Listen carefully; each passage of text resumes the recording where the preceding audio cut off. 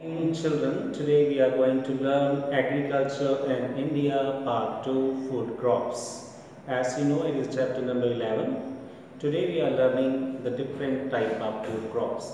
Do you know what is food crop? Food crops are that crop which are used for eatable, which are used for consumption. For example, rice is the food crop, wheat, millets, jawar, bajra, ragi. These are the food crops. Same way, wheat is also the food crop, millet is also the food crop. That means what is non-food crop? Non-food crops like rubber, tea, coffee, these are beverage crops. So these are called non-food crops. Sugarcane, cotton, jute, these are non-food crops. In this chapter, we are going to learn about do you know the rice is cultivated in India? Two categories, upland rice and lowland rice. What is the upland rice? Means the rice cultivation which is in the hilly area. That is also called dry land rice. And another one is the wetland rice which is grown in the plain and flat area, river valleys or lowland area, plain area. So rice is cultivated throughout the country. It is a staple food of the people of the southern parts of the country as well as in the northeastern parts of the country. What do you mean by the staple food? Staple food means which is directly used for consumption as a main food crop. Rice, if we will talk about the season, this is Kharif season. Kharif means summer season. So broadly talking, if we will talk Kharif seasons, one idea is very much clear in our mind that high temperature is required. Since the summer season, we know the monsoon comes in India, and monsoon, that means the heavy rain. So heavy rain means how much amount of rainfall? That is 100 to 200 centimeter annually. So very first point, remember the temperature it requires, showing period quite high temperature, 16 degrees Celsius to 32 degrees Celsius up to harvesting period. So it requires very high temperature. We will talk about the range of rainfall, that is between 100 to 200 centimeter of the rainfall, and that is heavy amount of rainfall. As we know that southwest monsoon bring plenty of rain throughout the country. And another important factor, the geographical one, that is the soil factor. So what is the soil requirement for this type of crop? The soil which required, that is we know categories of soil, that is clay content, which contain more amount of moisture. The alluvial soil, South India black soil, that is also highly useful. Coastal alluvium soil, deltic soil, low-lying area soil, middle river valley soil, upper river valley soil, lower river valley soil. So variety of soil, that means the rice grow in variety of soil. But among that variety of soil, which one is the best one for the cultivation of the rice? That is deep fertile clay soil or friable loam. What is clay means? Clay means which contain high proportion of moisture. So that is clay contain, which retaining much longer duration of time. The water holding capacity is more, and that's why rice grow well in such type of soil. And moreover, we know the rice consume lot of water, and that's why summer is the best ideal condition for the growth of rice. We will talk about harvesting period of rice, that is bright sunshine is very essential. Flooded fields are very common in India, plenty of sunshine, heavy amount of rainfall, and wherever, just like Punjab, Haryana, here the rainfall is not very high. Then how the rice is abundant in these states? Because with the help of irrigation. So irrigation is the backbone of agriculture, and that's why in the per hectare productivity, Tamil Nadu, Punjab, these are higher. Do you know that which state in India is the highest rice producing state? That is West Bengal and Tamil Nadu. So these are the states, and beside that there are so many other states. Now we are talking about which are the methods of rice cultivation. There are the 5 methods of rice cultivation. As you know that very first method, that is the corn broadcasting method, second is the dibbling method, third is the drilling method, fourth is the transplantation method, and fifth is the Japanese method of the rice cultivation. Look at a glance what all of these. What is broadcasting method? That is also called a scattered method, in which the farmer grow the seeds and scattered in the field So seeds are grown all across the field. There is not much more care in this method. So crop grow as it is without any proper manure or fertilizer. So yield is also very less in such method. Second one is the dibbling method. Dibbling is the name comes from dibber. Dibber is a kind of machine. Do you know the dibber means the seeds are dropped at the regular intervals on the furrows made by the farmer with the help of plow or dibber. So that dibber or that plow, it got its name dibbling. So dibbling is another method. Third one method is the drilling method. Drilling is while using the plow, seeds are dropped here again with the regular interval, but here bamboo shaft are used. So bamboo shaft, through the bamboo shaft seeds are dropped at the regular intervals, and this bamboo shaft it attached with the plow. As the plow moves, then seeds are dropped at the proper interval. So in this way, wastage of seeds are avoided in this method, and it is very time consuming. That's why it is one of the disadvantage of this method. And in some of the dry area, what the farmer do, they soak the seeds in water for a few hours before sowing. Do you know why? It helps in quick germinations, but it is particularly where in drier parts of the country. And next is very common methods, and it is asked in the board question time and again. What is transplantation method? It is very common in India. Transplantation, as the word transplant means once it is already planted, again it is transplanted. Let's see, understand what is that. In transplanted method, first the seeds are shown in well prepared nursery beds. For example, field is there, and in the field, suppose this is the field, and well prepared, in this way furrows are built, and here rice are shown. This is called germination bed, or these are called seed beds, and here the seed grow for 4 to 5 weeks or somewhere 3 to 4 weeks. Then when it acquires the height of 20 centimeter around, then it is uprooted. Then it makes a bundled that seedlings, and that bundled seedling brought into well prepared ground, means another ground is prepared. There it is transplanted at regular interval with the help of hand. So plenty of labor is required. So this is the one of the bulk manual labor is required. Advantage of this method is quite significant. Lot of labor is required, which is available because India is the populous country, and we know that the cheap labor is easily available. Second important thing, when re-sowing, the weeds are removed. That is also advantage. And third advantage, that wastage of the seeds in broadcasting method.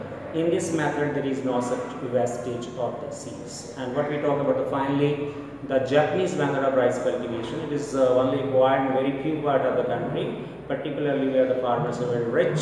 In such areas, Japanese cultivation. Actually, the word Japanese means it is very common and popular method where in Japan, because there everything is used in bulk quantity. Maybe high-yielding variety of seeds, maybe manure, fertilizer, pesticide, insecticide, everything they use more in quantity.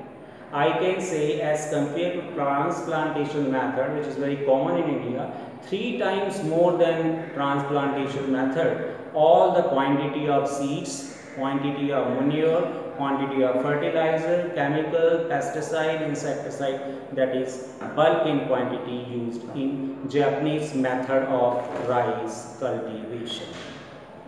Harvesting and processing. Harvesting of rice is done by the hand, as we know, particularly, but somewhere it is with the help of combined harvester is used.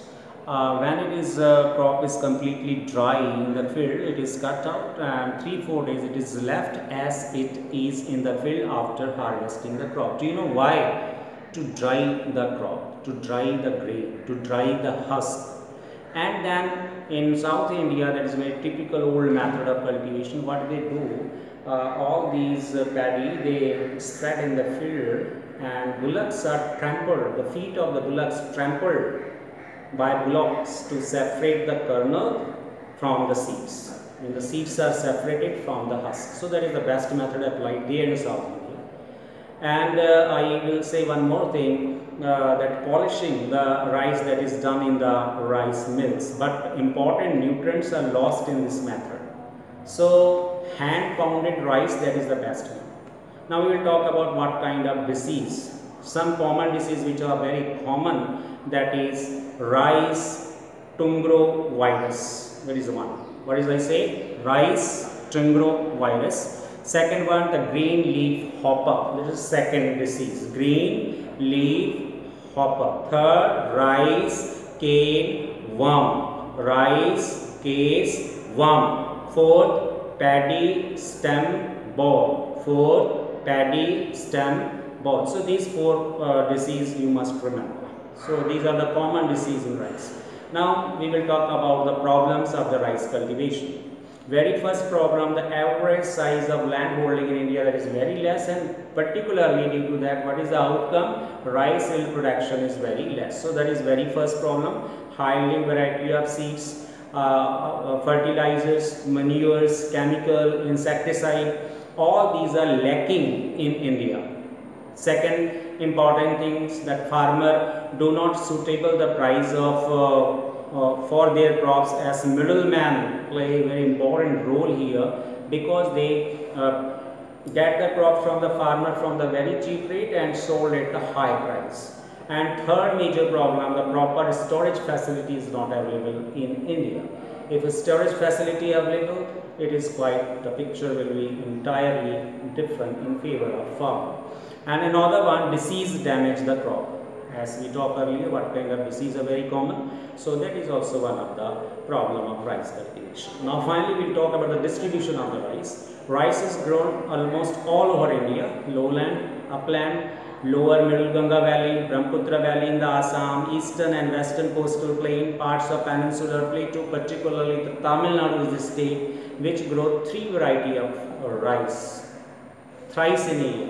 Same way West Bengal, Os, Aman and Boro. These are the three variety of rice cultivated in West Bengal. So these are the largest state where the rice is cultivated. But if we will talk about the per hectare productivity of the rice, then West Bengal, Tamil Nadu and Punjab, that is the best productivity in the world, not only in India, in the world. Now major rice producing state, if you will talk. First we talk about the areas. Now we are talking about the state. Which are the states? Remember the difference, the area, the part of the region particularly. And a state means as a whole, joining all areas and region together. So that is number one, West Bengal, the Uttar Pradesh is second one, the Andhra Pradesh is there, Telangana is there, Punjab, Tamil Nadu, Odisha, Bihar. So these are the major producer of rice. Do you know why the West Bengal is one of the largest producer? Why it is the largest in India? Because there is some ideal condition, that is around 15% of the total rice production that is under paddy crop. And second important, climatical conditions are very suitable there. Lower Ganga valley, large scale alluvial soil is available there, enable the farmer to grow the variety, different type of crop. Thrice in a year. Then Tamil Nadu, why the important one? Because there are 9.32% of the rice that is cultivated net shown in India. And there the productivity is very higher, that is 3 ton per hectare. In 1 ton, that is 1000 kilograms. So 3 ton, that means 3000 kilogram per hectare. So that is the productivity. And why Tamil Nadu is one of the superior, one of the best, one of the highest?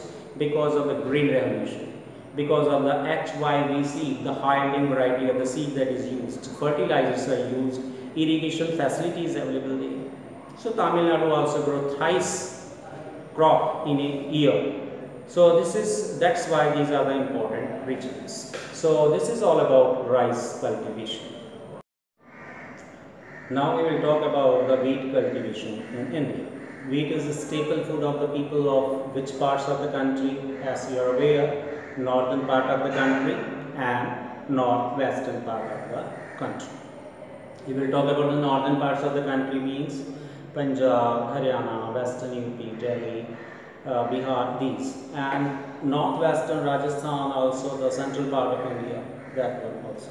Now what is wheat cultivation and why the wheat is called the staple food of the people of India? Since wheat is consumed on a very large scale on the northern parts as well as northwestern part of the country. That's why it is considered a staple food. And moreover, here it is a temperate crop. Do you know what is temperate crop? The crop which is grown during the winter months, which require very cold climatical conditions. And the soil, which type of soil? Level plains. Which type of soil are present? Fertile, well-leveled alluvium soil. Once again, fertile plains of North India. So Indus plain, Satluj plain, Gangetic plain, this is very ideal place for the cultivation of wheat. And moreover, we will talk about the variety of soils where it is well grown, that is the well-drained, fertile, friable, loamy soil, alluvial soil of clay composition. Once again, the clay means which having the more capacity to hold the moisture. And it is generally cultivated immediately after the harvesting of the kharif crop. Do you know why? Because after the monsoon rain, the soil is very wet. So wet field, it is very easy to plow the land and it is ready for the cultivation of wheat. That's why immediately after harvesting the kharif crop, the wheat started. So showing period of wheat, that is the month of October and November, it begins in some part of the country late November. So this crop is ready for harvest in the month of March and April. That is the harvesting period when the temperature rises a little higher. That is 21 to 25 degrees Celsius around. But in the early stage of growth, that is the temperature requirement is 10 to 15 degrees Celsius, and somewhere it is less than 10 degrees Celsius also. Since it is a temperate crop, cool climate is required. Moreover, what we see that it is a rabi crop grown during the winter months, and as we know in the northwestern parts of the country and northern part of country, some parts which receives the lighter amount of rainfall from the western disturbance. Do you know the western disturbance bring the lighter amount of rainfall, which is highly beneficial to rabi crop, especially the wheat. Not only the wheat, but also the different kind of pulses, gram, mustard, different kind of oil seeds. But well, it is very highly useful for the wheat cultivation. So there is extra advantage of that natural rainfall due to the western disturbances. The temperature is here very cool, climate, moderate rainfall, that is sufficient for the cultivation of the wheat. For the rainfall for the wheat needs 50 to 100 centimeter of rainfall during the growing season. So there is not any problem, and wherever the rainfall is less than that, the irrigation land is very ideal for the cultivation of wheat. So wheat is a normal crop in the northern parts of the country. Little winter rainfall is very helpful for the ripening of the crop, ideal, and helps in increasing the yield of the wheat. But some precautions we should remember: the frost, that is very highly injurious for this crop, particularly in the flowering stage, hailstorm during the winter season at the time of ripening. So that can cause heavy damage to the wheat cultivations.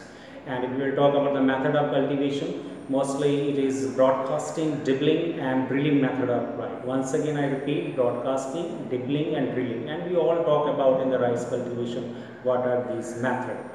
Now very quickly we can remind that what is harvesting of this. Particularly the thresher is a kind of machine which is used for this food grains are separated from the husk. So thresher is a machine, and the method is called threshing.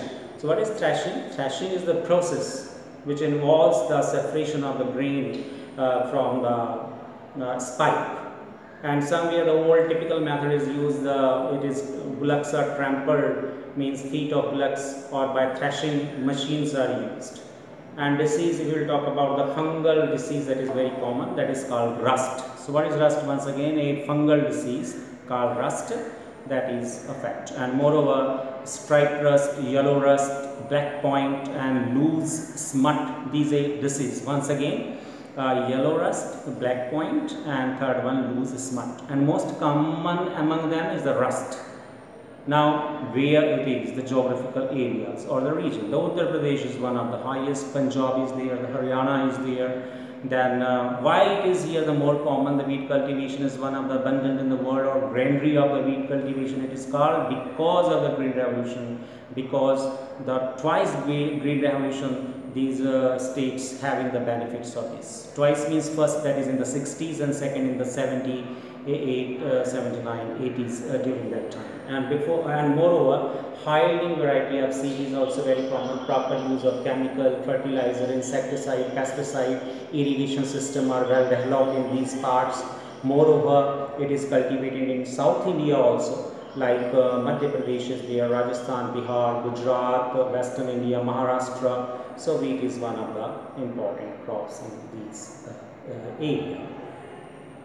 Wheat cultivation, now we will talk about maize, pulses and millets. So first we will talk about pulses. Do you know the pulses category? Pulses is the main food crop, and pulses include gram, that is we call chana, urad, moong, lentil, masoor, arhar.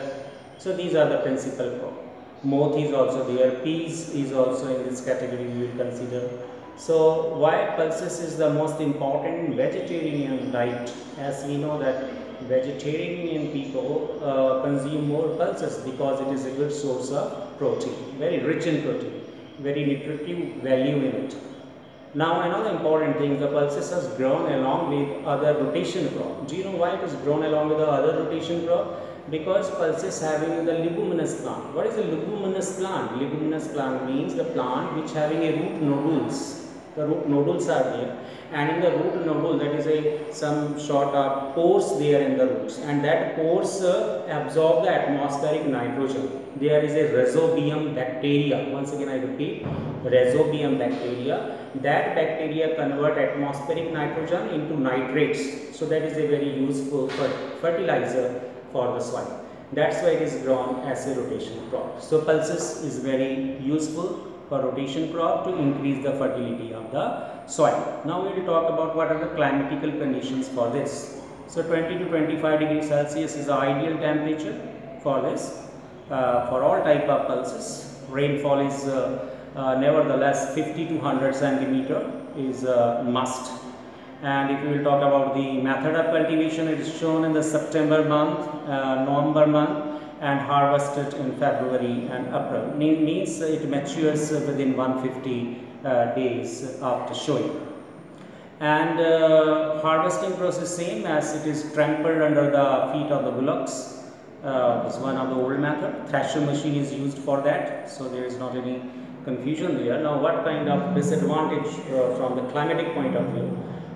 Severe cold, very excessive cold, excessive amount of rainfall, that is very harmful for this crop. So this is the main thing we think about. What is maize? Maize is grown both as a rabi crop, maize is also grown both as a kharif crop. Rabi means the crop which is grown during the winter season, kharif means the crop which is grown during the summer month. So Rabi, cool climatical condition, Kharif, the high temperatures are needed. Now this maize grain provide food and used for obtaining starch and glucose. That is one of the important things. It is a tropical crop. Tropical, that means the temperature remains very high throughout the year. It is a Kharif. It is also grown in Rabi. But where? Well-drained plain areas. It is grown particularly in the well-drained plain area. And maize is also considered grown almost all parts of the country, and it is used as a rotation crop because it again increases the fertility of the soil, and each and every part of the maize is utilized for food purpose, and for stuff is used for the fodder purpose. Now we will talk about temperature range, that is 21 degrees Celsius, 27 degrees, that is very ideal. But here one important fact to underline and highlight, that is a frost that is very injurious to this type of crop. And maize is a rain-fed crop, means entirely depend upon the monsoon rain. And wherever the lack of such rain, there are irrigation facilities quite available. If we will talk about what are the uses, this question asked in various time guys is board exam. So please remember very carefully, maize is used essentially as a food crop in the form of chapatis. As you know, roasted corn, it is used as a popcorn, it is used as a confectionery, it is used as a corn flour, and it is used as a excellent fodder for the cattle. So this is about what? Maize. Now we will talk about millets. Millets are dry crop. Actually, millet word is used for jawar, bajra and ragi. These three combination together what we call millet. Millet is a harder and coarser grain. What is hard and coarser? It is very rough, tough, hard, resistant, that is hard. Coarser means very coarse, not soft in nature. So that is hard and coarse. And what is common about all millets? They grow in bunch, in very high bunch, more in quantity at the top of the farm. And the stem is used for the fodder. And millet is very essential for the poor man meal. Why it is called the poor man meal? Because it is very cheaper as compared to rice and wheat. Because rice and wheat is quite high price for the poor to purchase. That's why maize for this millet is considered their important diet. Who's the poor man meal? And whole plant is used as a fodder substitute. Now we talk about millets, what type of climatical conditions are required for the millets. So millet require heat resistant, hard, drought, because where it is very difficult to grow rice and wheat, in such areas the millets are grown. So inferior variety of soil. It can grow in any variety of soil. Where it is difficult to grow rice and wheat, there the millets are grown comfortably. So it is grown mostly in South India, Peninsular India, leeward side, Western Ghat, where the amount of rainfall is very little, say to be 50 to 100 centimeter, and that is a requirement. And it grown in very high temperature, ranging between 22 degrees Celsius, 26 degrees Celsius, up to 33 is the maximum temperature where the millets can grow. So it is preferably called dry crops. Now the question comes, why millets are called dry crop? Since it is grown in the dry parts of the country, since it requires very less amount of rainfall, it requires a high temperature near about 33 degrees Celsius. It is a poor man meal, and it is grown everywhere where it is very difficult to grow rice and wheat. So these are the important things regarding millets. In this way, we come to an end of this agriculture part 2, chapter food crop. Next time we will come with non-food crop or industrial crop with another module on that. Till then, goodbye. Have a wonderful day.